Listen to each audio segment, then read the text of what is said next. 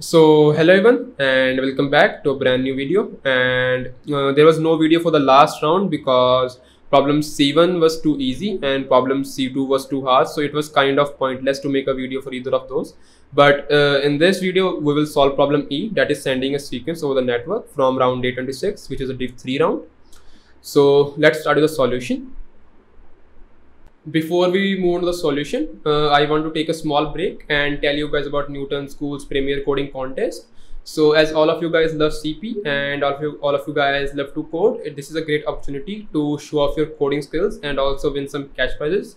There are prizes worth ₹30,000, and along with this you can also win some free coding courses or also grab some internship opportunities.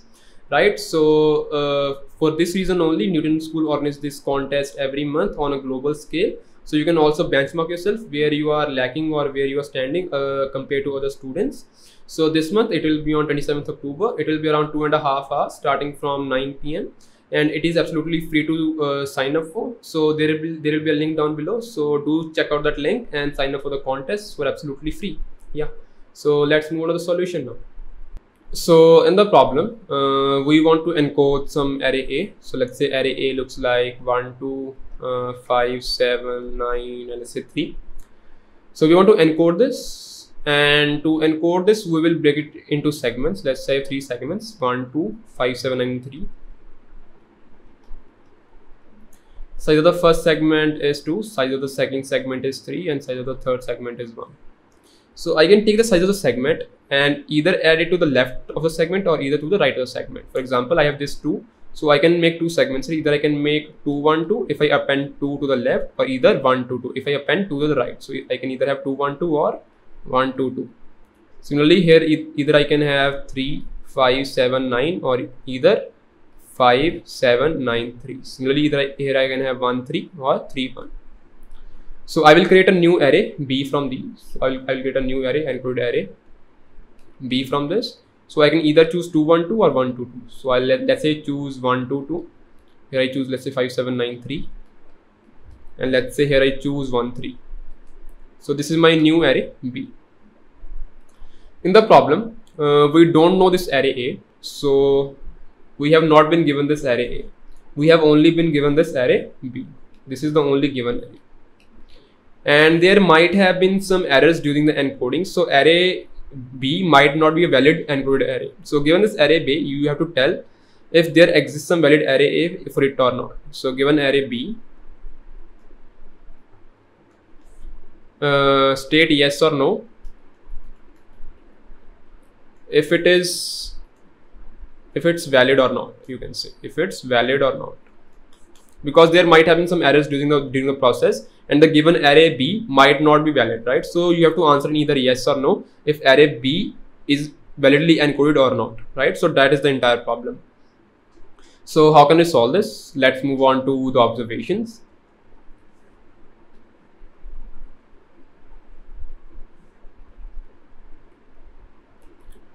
So the very first observation is that sizes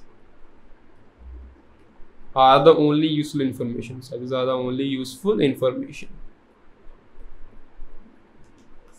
right? For example, we have 1, 2, we have 5, 7, 9, and we have 3, right? These elements can be anything. It can either be 2 to the power 20, this can be 9 into 7, something like this. This can be 3, let's say 307. Size of this is 2, size of this is 3, size of this is 1, right? So the size is the only thing that is giving us some kind of information about these segments, right? The elements can be anything, right? The elements are like quite random. We don't care about the elements. The only thing that will help us towards the answer are the size of the segments, right? So the only thing useful to us are these sizes. So our approach will be, because if you encode this to array B, let's say we have array B. So we have 1, 2, 2, we have 5, 7, 9, 3, and we have 1, 3. So some of these elements will be sizes, right? Some of these elements are sizes. So we'll try to iterate over the array B and try to fix or find if an element can be a size or not, right? So we'll iterate over the array and try to see if some element can be a size or not. So that will be our approach. So our approach is to iterate over array B and try to see for every element if it can be a size or not. If it can be a size or not. So that will be our approach. So how can you do this? So let's see that. Let's take the same example as above. Let's say your array B is equal to 1 2 2 5 7 9 3. Let's say 1 3. So let's say you want to check if your element 3 is a size or not. We want to check if this is a valid size or not. So to check this, we have two cases. If it is a size, right? If this is a size, it will either have segment to its left or either to its right. So there are two cases. Either the segment is to its left. So if you have 1 2 2 5 7 9 3 and 1 3. So if this is a size and it has segment to its left, right? The size of this is 3. So it will have 3 elements as segment to its left. So this will kind of form a complete block, right? So the only thing left is if the leftover array to its left is valid or not, right? So that is our only concern now. If my 3 is a valid size and this is a valid segment, then the entire array to its left should also be a valid segment, or you can say valid array. So to check this, we can keep some kind of DP, let's say keep a DP of 5, which will tell me if my array up to index I is valid or not, right? So now if I want to check my answer for this element 3, I have this element 1, element 2, element 3. So I can just check here if my DP of 3 is equal to 1 or not, if my DP of 3 is equal to true or not. This is true. If my DP of 3 is equal to true or not. If my DP of 3 is true, then it means that this 1 2 2 segment is a valid array, and then this entire segment will become valid, right? So if I have 1 2 2, I have 5 7 9 and 3. This is my valid size. If this is a valid segment, then the entire array to its left should also be valid. Then I will check if my DP of 3 is valid. I can say that my entire array up to this point is valid, right? So I can say my 1 2 3 4 5 6 and 7. Then I can say that my DP of 7 is also valid. My DP of 7 is also valid, right? Then it means that this entire array or segment is a good segment or a good array, right? So that is the thing. That is the case when your segment is to the left, and whatever the case when segment is to the right, that is also pretty easy. So let's take the same example when segment is to its right. For example, we have 1 2 2 5 7 9 3 and let's say 1 3.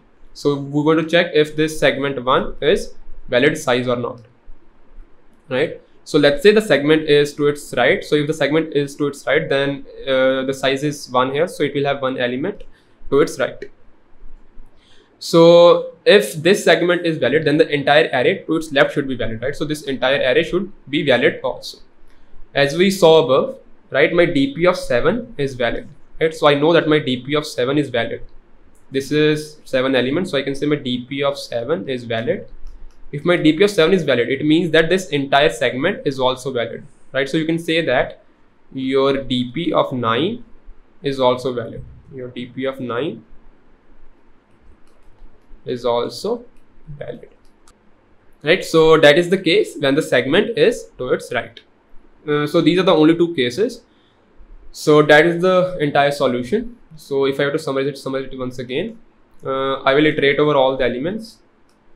Iterate over all elements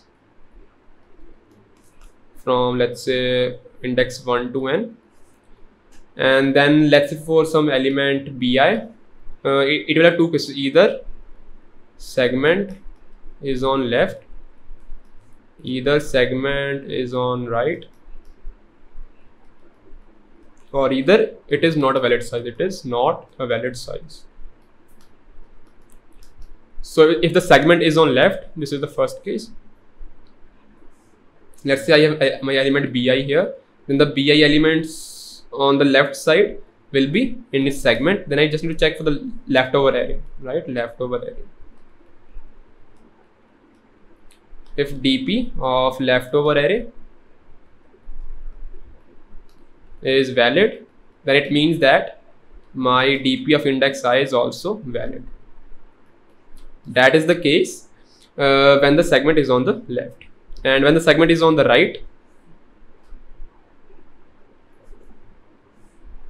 it will be something like leftover array element bi, and then bii elements on the right. This is my segment. So if my dp of leftover array is valid here, if my dp of leftover array is valid, then it means that my dp of index I plus these elements, that is bi, will also be valid, right? So these are the only two cases, and if either of these are not true, then it means that my current element is not a valid size, right? It means that my dp of I is equal to 0. So these are the cases, and if you guys want to see the code for this, here are the codes, right? Here is my dp array. I will iterate over all the elements, and if my I minus va, that is when the segment is on the left, so I can say segment is on left.